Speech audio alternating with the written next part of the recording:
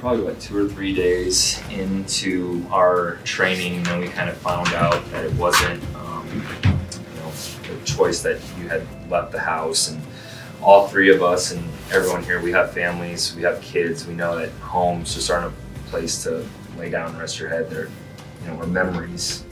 I do want to say, we're very fortunate to have this house to train. It makes us a lot better at what we do at our jobs. We just wanted to give back to you and show you that, in tough times, good times, and bad, we're here for you. And then we created this. Our parents lived in the house that the city bought for about 27 years, and our mom measured each of our boys. She has 2 boys, I have 2, ever since my oldest was 6 weeks old.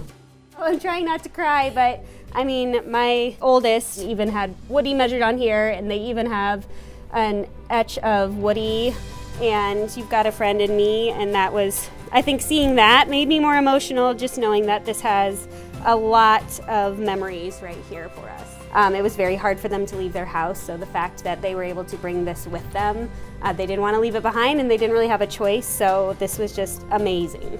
I just want you to know that here in Des Moines, you've got a friend in all of us with the Des Moines Fire Department, and anytime you need us, we're here for you.